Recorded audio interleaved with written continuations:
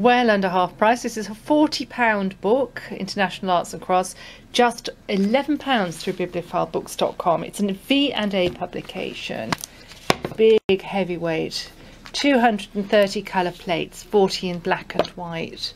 It's a magisterial study and a compelling reassessment of the arts and crafts movement.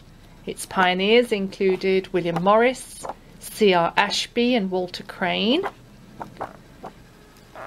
and they were influenced by the ideas of John Ruskin concerning the effects of industrial manufacture on standards of craftsmanship and design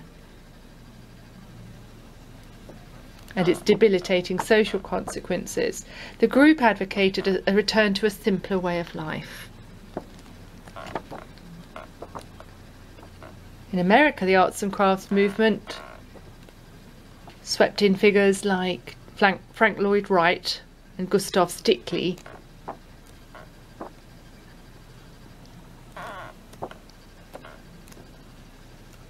And in Japan, from 1926 to 45, it flourished as the Mingei, the folk arts craft movement.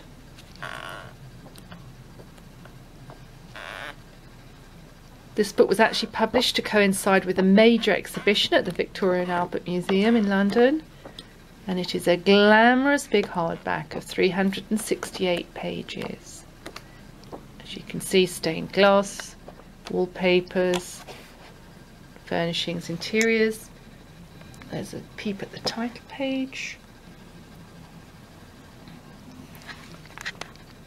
and the contents.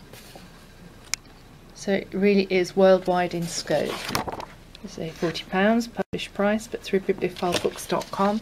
International Arts and Crafts, just